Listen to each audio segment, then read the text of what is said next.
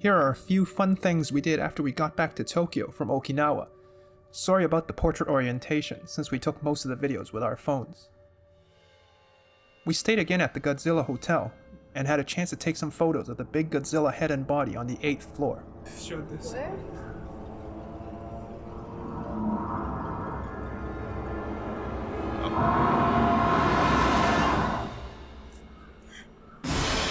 So it just makes the sound.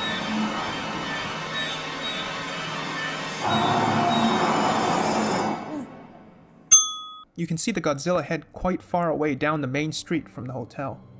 We saw this chocolate eclair at Lawson's. It doesn't look too appetizing. We got a cup with some Ice cafe mocha. Okay. Switch it to English, please. Where is Melita? Ice. Cafe mocha, third one down. Oh.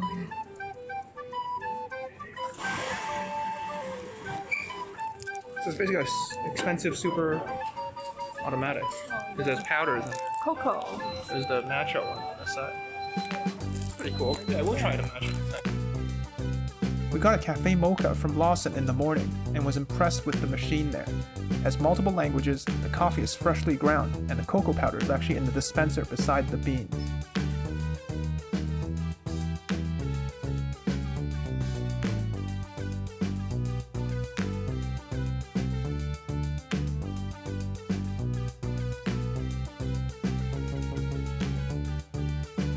We went to a highly recommended cat cafe, and it's super popular, so we had to book beforehand. We booked the earliest time slot so there would be fewer customers. The decor was very nice, and it felt like we were in an anime world. There were also a lot of cats, but they all seemed to be quite sluggish, and some of them we could tell were old-timers and wouldn't approach anyone unless they had food. You can, of course, purchase extra food from the restaurant to feed them. This really diminished the experience though, as we wanted to see playful, interactive cats doing their thing, not greedy ones just standing there waiting for food.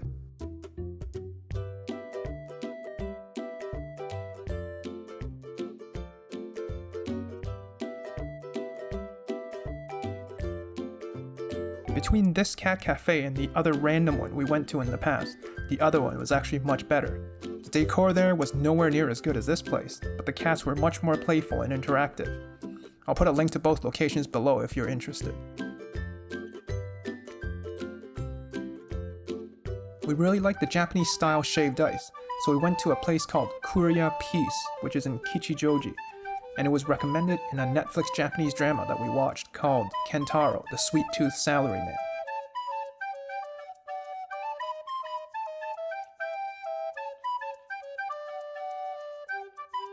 The store is tiny, with about, I think, 10 seats inside. When we got there, there was already a lineup outside, and that actually wasn't the full lineup. You had to fill in the paper pad outside the store with the time slot that is still open, and come back around that time to get your spot. We didn't want to go back after a few hours, so we had 2 takeout and ate it right there. We also had the best luck of going to the store when the weather was pretty cold and windy, so let's just say it wasn't the optimal day to have shaved ice.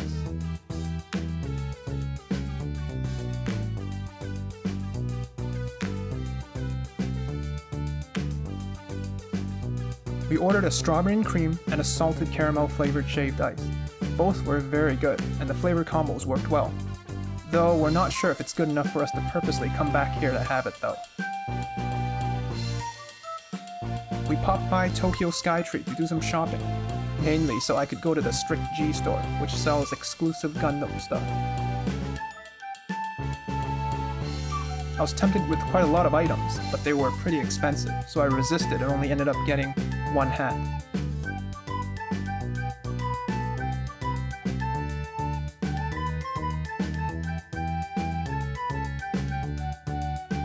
Model food items are a very popular thing in Japan, and this store called Ganso's Sample sells both finished food items as well as kits that you can build and paint yourself.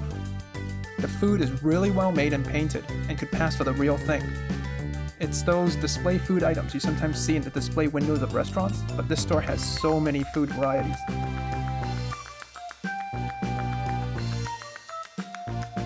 My favorites were some of the sushi and ramen bowls. The ramen bowls were too big for us to display at home, so we got a few sushi magnets.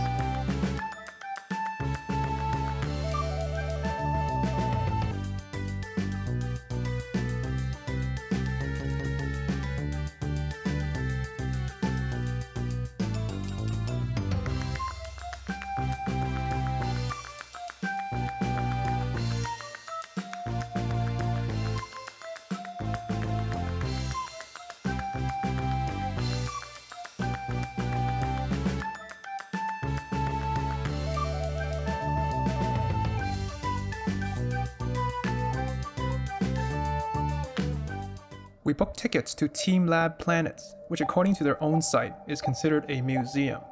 It is definitely not the traditional museum. We can only describe it as a full sensory experience.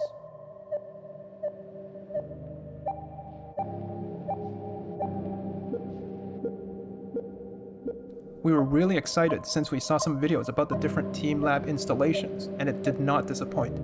I won't spoil the experience by showing too many clips, but if you have a chance to go to Japan, this is definitely something we recommend. We're absolutely going to go to the other teamLab places next time we go to Tokyo.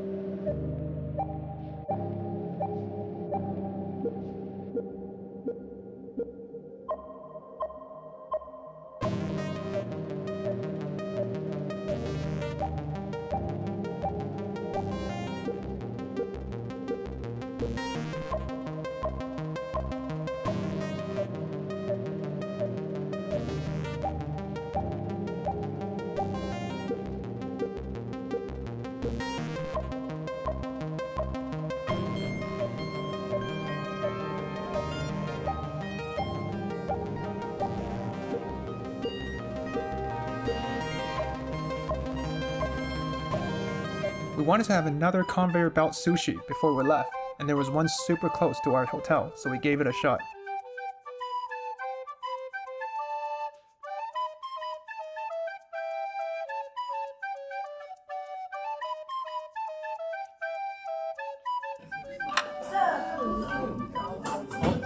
You can.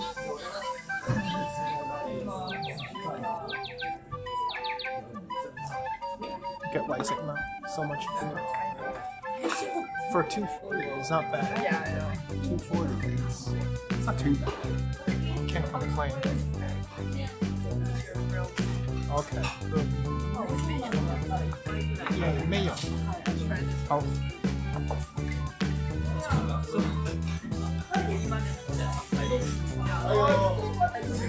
Not much fiber. Not much flavor. Not much fiber. No, Not much Chinese. fiber. Sorry. How's the flavor? Not bad. Not bad? Not very strong, but not bad. Okay, good. The price is a little bit more expensive than the chain stores in Okinawa, but still very reasonable, starting around 120 yen a plate. Food was good, and I would say it's actually slightly better than the big chain stores.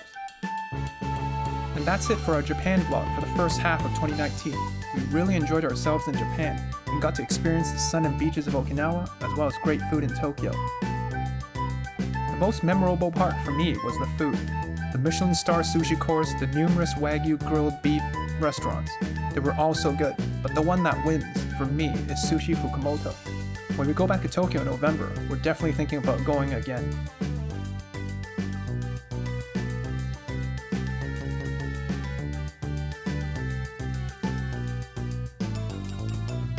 Oh, and Susie actually won something from the UFO claw machines.